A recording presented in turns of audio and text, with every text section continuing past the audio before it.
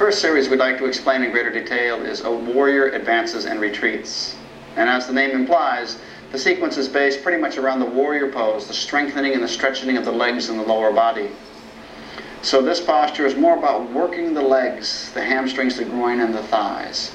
And we'll have Susie go through it for us slowly, and I'll try to talk through some of the details and make clear movements that might be a little awkward for a beginner to follow at first time through. To start with, we simply inhale, gathering the chi, palms turns upward, and slowly raising the right leg, preparing to move. And the first movement is a strong movement backwards, then pivoting the feet in the body, lunging over towards this right side. Withdrawing from that, pivoting the feet, lunging over to the left side. Now how far Susie chooses to reach and extend is how hard she wants to work. And then slowly coming up, pivoting, and going over to the right side once again. And as you can see here, sometimes you will choose to over-rotate your foot for greater stability, much like a dancer.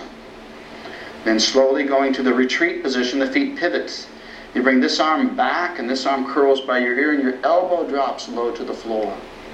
Then staying as low as you can with your strength, move the body forward, sweep the arms up, shift the weight back, but this time keep the spine more upright.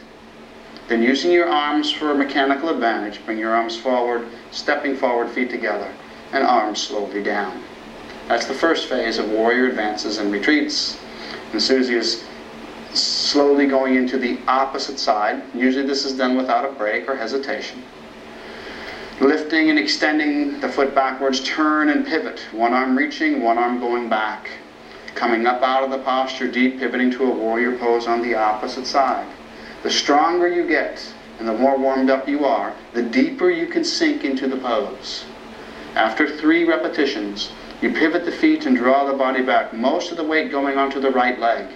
Then staying low to the ground, working the groin and the lower spine. She scoops forward, bringing the arms and the torso up. She shifts the weight back one last time, but the torso stays upright before advancing to the beginning one last time.